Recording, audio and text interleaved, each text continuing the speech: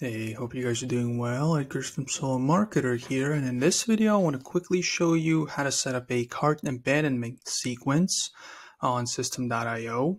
And for those who don't know, a cart abandonment sequence essentially is like a set of follow-up emails for people who fill out part of your checkout form. Let's say they're trying to purchase something, they fill out the beginning part, like to give their name and email, and then for whatever reason they don't fill out the credit card information. They don't actually complete the purchase. So this is an opportunity to do follow-up with them, right? So send like a string of emails, just kind of like from different angles. It's like, hey, just like here's maybe like a 10% coupon, or here's the reasons why, here are the frequently asked questions. You can do like a whatever your format is, right? So that's kind of a good automatic way to re-engage with these people who might still be on the fence and to get a few extra sales on autopilot. So in this case, it is a one, two, three, four. Yeah, I think it's a 6-step process, but it's not as crazy as it sounds. So obviously you need a sales page with just a sales page with an order form, a product. I assume you have all of that, right? So if you're at this point, if you're asking what a cart abandonment sequence is, you're obviously selling something, right? So you have some sort of a sales page. And the first step for this to work is you need to have a 2-step order form as opposed to having it all on one step. You need to have a 2-step because first you need to collect the information, and then once they go to the next step, which looks like this, right, where you actually collect the credit card information, in case they don't fill this out, then you can follow up with them on autopilot. So 2-step form, you can find it over here. Where was it? 2-step order form over here, right? So that's vital. Without this, you're not going to be able to kind of follow up with these people, right? So that was the first step. Let's go back. As for step 2, you need to go to contacts, tags, and we will need to create 2 tags. One will be for the people that filled out the step 1 of the form, like the name and email, whatever other information you're asking for, whatever is necessary, maybe a phone number, address, whatever. So once they fill that information out, that first step in that 2-step checkout form, we need to tag them, right? Just so we know which people to communicate with. And then the second tag will be once the product was purchased, right? So something like this. You go to contacts, tags, you click create, and you create 2 tags, something like this. I did like form fill and purchased, right?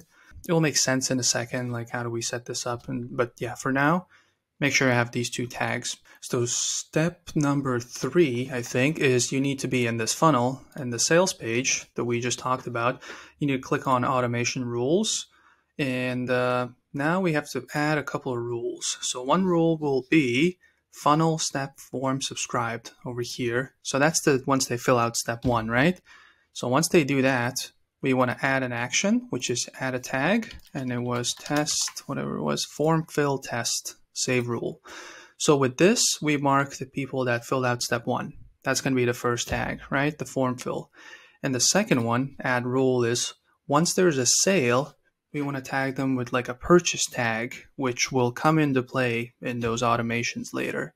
So new sale, that's when they actually purchase the product. They fill out step 2, right? They give their credit card information. They complete the purchase. Edit automation rule, add action, add a tag, and it was test something, purchased test, save rule. Step number 4, you need to have your campaign. So we want to go to campaigns and we want to set up a cart abandonment sequence. Let's go open up campaigns. So over here, once we're in campaigns, I click create, so we can name it cart abandonment. I always have trouble spelling out abandonment. Maybe it was correct, maybe it wasn't. But yeah, and then you can name it as like for the specific sales page as well. You can make the name longer for it to make sense. In this case, just abandonment, cart abandonment. Let's click on save. Let's click on the cart abandonment. Let's actually make my face smaller. So this will be the string of emails that they receive. So let's say they don't purchase, and then in 15 minutes they get an email. Hey, I noticed you didn't finish this. So just kind of re-engage with them. So that would be like a first email, and yeah, in like 15 minutes. So this would be, hey, need help, and or whatever the subject line might be, and then whatever you write in here, you want to save and test, always test it out first. And then after you did that, save and publish. Let's say 15 minutes after, not days, minutes. So let's click activate. Let's exit. Let's do a second email, right? You can do like a string of emails over the course of the next 24, 48, 72 hours, whatever your sequence is. And then this would be like another subject line. This is the line that they see in their email inbox next to your sender name, right? To get their attention, to get them to open the email. Let's click on save. Again, another email, save and test. Once it's good, save and publish. Let's say, I don't know, 6 hours after the previous one. Activate. Let's go back. Let's go exit. See, and then it's going to be delay, 15 minutes, 6 hours, whatever your delays are. It doesn't have to be this, but make sure to put in delay and also mark the email just like I did, right? Just mark which email should the delay be after. Otherwise, it's just going to be all messed up. So yeah, just make sure to do that. So yeah, basically create your cart and abandonment sequence. Might be 1, 2, 3 emails, might be more, but yeah, whatever you have. Put it in there. This is not like a copywriting masterclass. I'm sure you can find some emails online to kind of, or from others, from cart abandonment sequences of others. If you like fill out the first part of their form and then don't fill out the second, then you'll start receiving emails, especially in e-commerce. This is really popular with some of the bigger sites. So yeah, you can do that just to kind of see what others are doing. Number 5, I think, we want to create a workflow. So you go to automations, workflows, and we want to create a new one. So let's say it's cart abandonment. I think it's good. Save. Let's just activate it right away, just so I don't forget. Always make sure to activate it. Otherwise, it's just not going to work, right? It needs to be a green check mark. Let's go in. Let's quickly create it. So in this case, it will be what the trigger is. So it was subscribe. Was it subscribe to? I guess we can do, let's just do a tag added. That's going to be simpler. Test. So it's going to be form fill test. Create. That's the trigger. Once they fill out the form, they're put into this workflow. So then we want to delay it for, 15 minutes. So this is the time between the first step and the second step. People still kind of have maybe second thoughts or just kind of think about it or find their credit card, right? It's not always around. So let's give them 15 minutes. And then after 15 minutes, it's most likely that they're not going to purchase, right? They just kind of either forgot, got distracted, or just changed their minds, closed the page, right? That's going to be, most people probably. So yeah, 15-minute delay. And then it's a decision. So we want to differentiate the people who did purchase, right? And those who didn't purchase. So let's go back, wait 15 minutes. Yeah. Decision, tag, test. So those who have purchased, yes, they have purchased. Basically do nothing. No, they haven't purchased. We have to put them in the cart abandonment sequence. Action, subscribe to campaign, cart abandonment, create. So essentially how this workflow translates is they filled out the form, the step 1, right? They got tagged. So that immediately that triggers this workflow. So we wait 15 minutes and then we ask the workflow, we basically, it's just like decision time. Have they purchased actually, which in this case is have they been tagged, which is the same thing as have they made the purchase. That's this tag for this specific purchase. So have they purchased? If yes, all good, everything is done. If no, we take them into this cart abandonment sequence.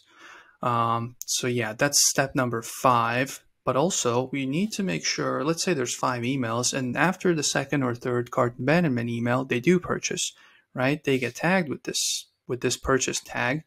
So we want to take them out. We don't want to keep selling it to them because what's the point, right? It's a one-time purchase. It's like you buy a car, right?